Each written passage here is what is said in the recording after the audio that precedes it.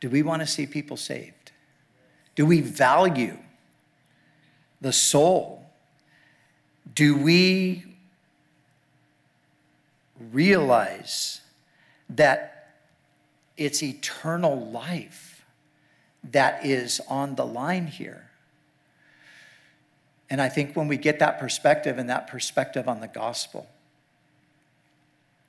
then we will follow the example of Paul. And remember, again, all of this is in the context of everyday discipleship. All of this is in the context of living as disciples of Jesus, followers of Jesus, not for ourselves, but for him, and not for our immediate comfort, but for the greater cause of the kingdom of God.